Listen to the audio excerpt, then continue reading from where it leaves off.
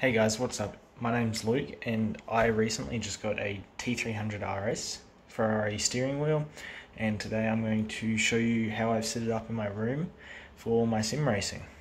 So as we walk in, what I've put here is my original steering wheel. I'll just move in a little, there we go. So this was like super cheap. It was terrible, everything is really cheap. The buttons just have no tactile, and it has, that's lock. It has 270 degrees of rotation, no force feedback, and bungee return. It was terrible. Like, I've been using this for years now. Somehow it's still together, but when I pressed the upshift, it also pressed like another button down here, which meant that I lost the function of a button down here that I could use for other controls.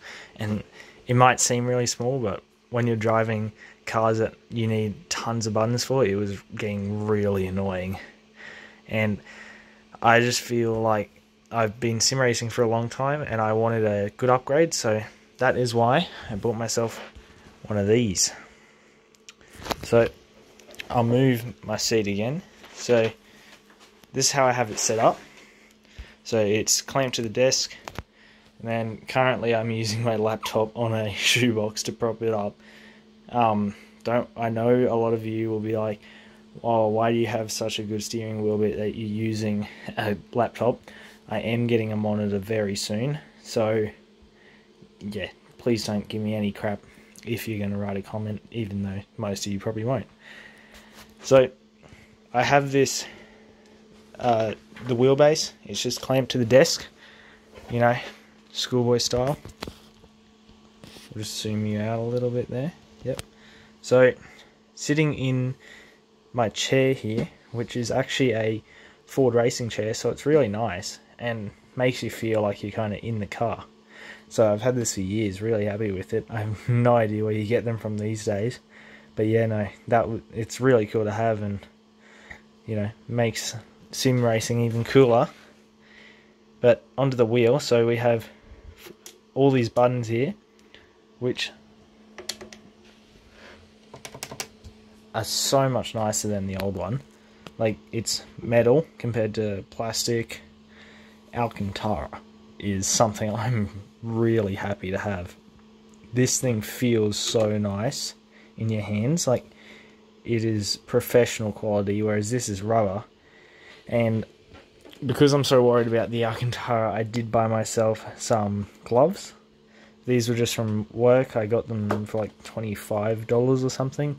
They're actually pretty comfy, but it's just to protect the material, because I like this steering wheel so much. It's the first nice sim racing equipment I've ever had, and I want to keep it nice.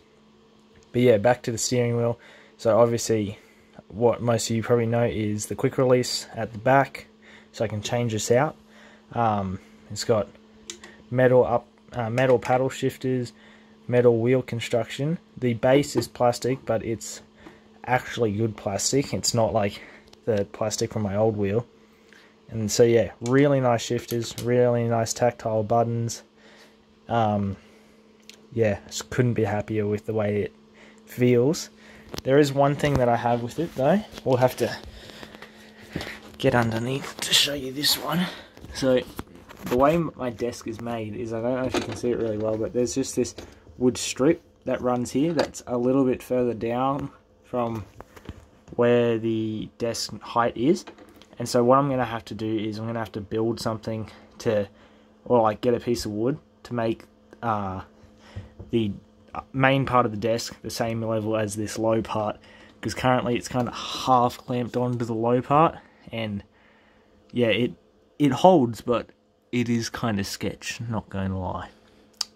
So that's something that I'll have to sort out, but that's not a fault of the wheel, obviously. That's just the way that my desk was made, and there's no way around that. So yeah, I'll pull these pedals out real quick, and I'll just put them on my chair. And this was another major upgrade for me. This brake pedal, I don't even have the conical mod installed. I'll grab that one real quick.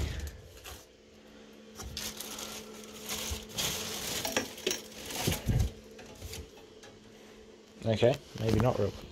Yeah, so this is the conical mod. What it does is it kind of just, sure most of you already know this, especially if you're looking at a T300, but it slides in and then it adds progression to the brake pedal.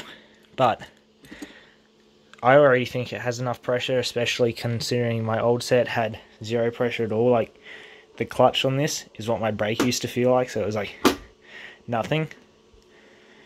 One thing I don't really like about these pedals is I personally think the accelerator is a little too light.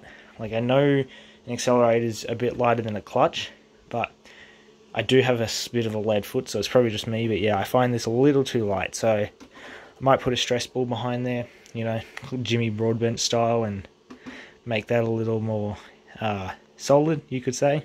But yeah, no, I'm really happy with the way these pedals are. They are plastic, but they have a good foot rest, which means that your feet aren't half on here and half on the pedals and half on the ground. None of that. In fact, I'll just put them back down.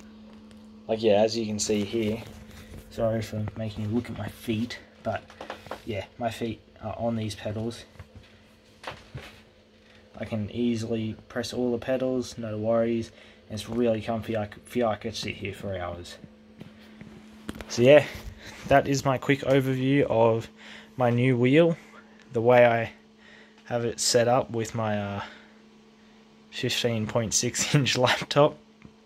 But yeah, no, I will be getting that monitor soon, which I'm sure will change things a lot. But I'm so happy to finally have force feedback and have something that just feels nice and professional. So thank you for watching this video. If you were ever looking at buying a T300, especially if you're upgrading from something like what I had, I could not recommend it enough. This is incredible. I am really happy that I got one of these, and yeah, I will definitely be sticking with Thrustmaster until I guess upgrade to a direct drive wheel. But thanks for watching. Hope you enjoyed the video. If you did, press that like button. Thank you.